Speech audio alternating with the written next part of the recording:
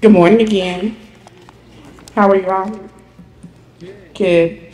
I am Adrianne Bogans. I am the assistant principal for RPM, Reaching Potential Through Manufacturing, one of those daughter programs that Denise just spoke about.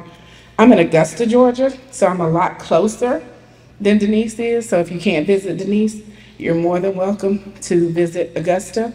A lot of the things that we do are a lot the same. We're with Textron though, instead of Southwire. Textron, EasyGo are the golf cart manufacturers, and this is Phillip Bowman. He is the director of operations.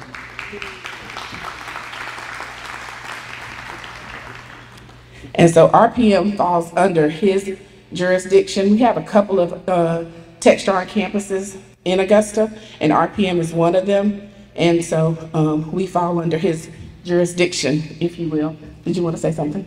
Right, Rich? Okay. I don't know if I say anything right quick. First, thank you all for allowing me to be here. I want to thank Southwire and Denise. I know it was the kind of the benchmark, and it sounds like we need to get back in there and kind of see what you guys are up to now. So we'll definitely connect. As far as the operation goes, the easiest way to say would be ditto. 3 operations. As she was kind of walking through, I was like, no wonder ours looks like that. So thank you, and we'll get back to doing some more of that. Again, Phillip Bowman, Director of Operations for Textron Specialized Vehicles. Mostly we build power sports. EasyGo golf carts are what we're most known for. Anything you buy at Bass Pro Shop with the Tracker logo and wheels. We don't build boats, but we build all the wheeled vehicles, ATVs, side-by-sides, Arctic Cat snowmobiles, and then if you've been to an airport and you look out the window, everything that is moving around that's not an aircraft. Primarily we build that for all the ground support equipment. That's built in Cartersville, Georgia. So I have 3 factories in Augusta, and RPM, which is the high school. So last year we built about 115,000 golf carts.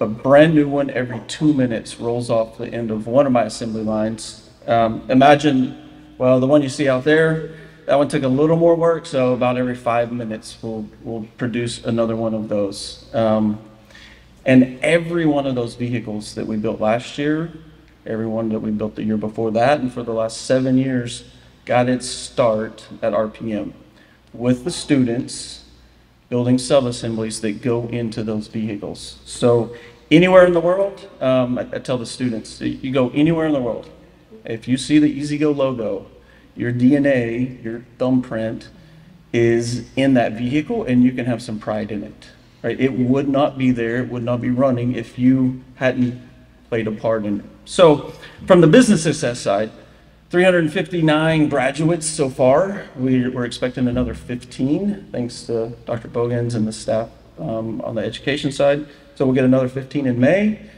In the last 2 years, I've made offers to about 70% of those graduates, just over 70%. It's hard to track how many offers we've made because if they don't accept it, right, it kind of falls out of our system. But I interview every one of them. My staff does, put them through a roundtable. Dr. Bogans and some other support groups kind of prepare them for resumes and interviews. And so we do a panel style interview. They're scared to death. They're sitting in front of 5 or 6 managers, and my staff has been trained to conduct that interview in a way that makes them feel comfortable. So very conversational, very not really getting into the technical piece of it, right? Technical skills can be trained. Human behaviors are much harder to ingrain into those. So you're looking for attitude and that smile, the personal brand, attendance, right? I have an entire presentation about the 10 P's, Phillip's 10 P's. My name starts with a P, so I made it. Anyway, seven do's and 3 don'ts. Number 1, without doubt, and this is kind of for the young professionals in here, is to be present. If you're not there, right, you will miss out on the opportunities that you would have been able to take advantage of. So be present. It's also the number one reason why employees are terminated within my organization. Matter of fact, 51% of the terminations have been due to attendance, just not showing up. All the other reasons don't even make the halfway point. So by and far, be present, and then be open-minded to let good things happen. So anyway, that's my lecture for you guys today. Probably heard that before. Let's see, 135 offers accepted, offers accepted. The average rate right now is $22.26 per hour, and that's averaged over kind of the 50-ish employees that are still there that were RPM graduates. And we have RPM graduates that are RPM alum, that are, some of y'all heard from one yesterday that's now a mechanical engineer, graduated through that program. I've got team leads on my staff. I've got supervisors on my staff, assemblers, machinists, welders, forklift drivers, all that are able to do that because they got their high school diploma first. So it's kind of, it goes without saying, getting your diploma, getting your degree is the most important. So a couple of examples of what it takes to run this. So Denise gave a great breakdown. It's a complicated system to get corporate mindset to match up with an education system. Policies are different, rules are different. We've got minors rather than adults, and drug policies and attendant. All of that stuff is really, really complicated. And so finding the right partnership and being willing to be flexible enough in those policies and procedures, at least from the corporate side. I don't ask the Richmond County Board of Education, don't worry about it. Let's do it my way. Finding that common ground and making sure that the focus always remains on the student's graduation and their success. So from a business standpoint, that return on investment is not today, it's not tomorrow, it's next year, the following year, and then for decades to come. So getting some people to understand, especially from the corporate side, right? I can speak really well about the corporate side. Getting us to realize where that payoff comes from, or when it pays off, is difficult because there's not a magic date, there's not a super calculation. What there is 360 graduates in our community that have had their lives changed because of a program like RPM, because of an alternative way to get that high school diploma and to continue on with their success. And then from a corporate side, I just have to open the doors, and I need all the help I can get. So come on over. We'll take anyone and everyone, with some exceptions. So yeah, I gotta, somehow I got in the door, so we're good there. And then last year, so we do a very similar thing with, the signing day and the offers and the graduation. We hold our own graduation ceremony, also with the school after they get their homeschool certificate. And then we have one out at the plant, kind of celebrate the students. And then I'm really proud that this year, for a couple semesters, I was just buying gift cards as a gift from Textron. And this year, the legal battles and everything else, my organization gave laptops as a tool to all the graduates so that they could, what they do with it, I'm sure they're going to watch some YouTube videos and all the stuff I would do with it. But then they can balance their checkbook and pay their bills and continuing their education, create their resume, update things. So as a tool to them, I thought it was just more vital to continue to support that. And that's kind of why we're here, right? It's to support students based on what I've seen and the examples you guys demonstrated today. I'm really optimistic about the future. Finally, I'm the generation that doesn't think the next generation is going to destroy it. So thank you all. Yes. Really optimistic. I mean, it's just incredible. I'm kind of getting off script a little bit, but I think sometimes we underestimate what young minds and that energy can actually accomplish. We're the barrier because this is the way I know how to do it, or this is what I'm used to, or whatever that is. So sometimes I got to just get out of the way. And then one more, and it kind of goes to the heart of my entire staff and why the RPM program is so important. Every year, RPM does Secret Santa, right? The kids put their wish list together, right? And these are my sizes. This is my favorite food. I like candy bars. It's probably all mine. Just a whole bunch of candy bars. And I typically do 3. I've got 3 children. Grab one for each of my own children, and then we kind of, except for the one that no longer lives with us, we do it together and as a family, get them engaged in it. And this year, we got 2. One was a mother who had a young child, which is very close to my heart. It's my own experience. Well, it's my wife's experience. It's not so much mine. You were there. I was there, but it was much. Anyway, we'll get distracted. I'll get distracted. So we got kind of a single mother with her toddler was one. So that ended up being 2. And then we got another young gentleman.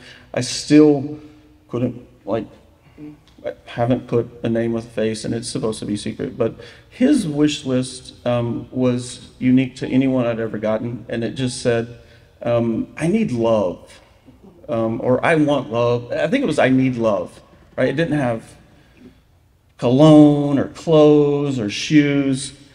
What he wanted was love. And at first when I read it, I was like, this guy's like me and just gonna, but it was sincere. And so I gave it to my wife. Lots of, kind of broke her heart too. And so how do you show love, right? That becomes really difficult. How do I give someone what they asked for as a Secret Santa? So we did include, he had one of his favorite candy, so we included that, included the gift cards, and made sure he got something else. But how do we show love? And that one was in the form of a letter that my wife wrote. I didn't know it had impacted until way later, and they didn't even know it was my wife that wrote it or me that had that kid. But showing Levi support, being there, listening, providing an opportunity, and then just caring for, made the world of difference. And then months later, I heard from Dr. Bogan, someone else, like, oh, there was this student, he had this letter, he went to his teacher and had it laminated, and he would, when things started getting out of place or kind of his world would get a little crazy, he'd kind of retreat in and read it and calm down. And you're probably a better example of, or have seen better examples of it, but it was just touching, right? And that's what RPM and the Southwired 12 for Life, oh, my pen's, anyway, that's what they're for, right? To provide others the absolute best opportunity to succeed. Whatever tool it is, however form it comes in, we created a welding program, and we've heard about all these other programs. It's all in an attempt to make the next generation, to make students, just give them the opportunities. Let them make some choices for themselves and kind of excel at what they want to do. So that's kind of it for me. Just want to again say thank you. Thank you to Dr. Bogans and her staff. It's a great partnership. Thank you again to Southwire. We'll be down there shortly. Got a new manager over there. He and I will make a road trip. All the people that have kind of had that vision and the support that we get from communities and groups like this, where, hey, you got this, you can do it, you're doing the right things. So just humbly want to say thank you. And then turn it back over.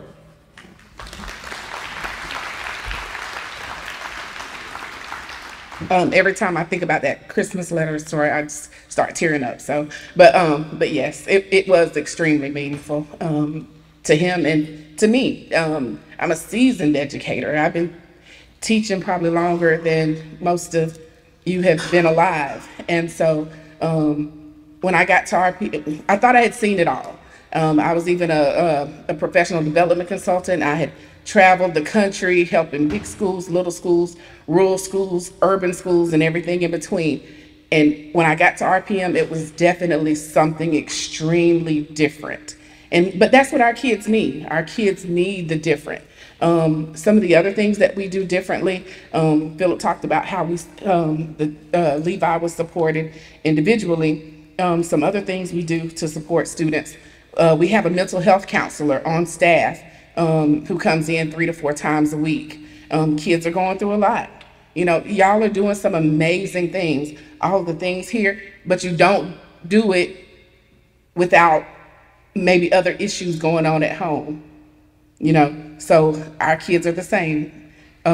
So we have that mental health facility, the mental health counselor. We also have a family action team to help with issues that are going on within the family. If the family is struggling with something, we have, it's a conglomeration of organizations within the community that are already doing things like helping people pay utility bills, helping people pay rent. And so instead of the family having to go around to each of those organizations asking for help, the organizations come into the building, we present the case, and every organization tells us what they can do for that family, and we go ahead and get that process started to make it easier on the family. Because surely if I can't pay my light bill, I probably don't have gas to get all around town to do all of these things, right? So it just helped me look at education and families and the things that we do a lot differently. I love school. Just finished my doctorate a couple of years ago, and one of the things that I found interesting was that one of the biggest indicators of good school systems and good schools is the home ownership level of the community around it. Well, how do we create homeowners? We have to have good jobs and economies that are conducive to homeowners. And when we do the work that we do, all of the things that you all are interested in and are doing, the mechanics, the automotive, the horticulture, the construction, all of those things lead to good paying jobs that lead you to homeowners that feed the school system. So really, as educators, it's in our best interest to have programs like this to feed the economy, to build better people, but better communities for the future. Any questions, concerns, or anything that I did not cover or Phillip did not cover? All right. Thank you so much.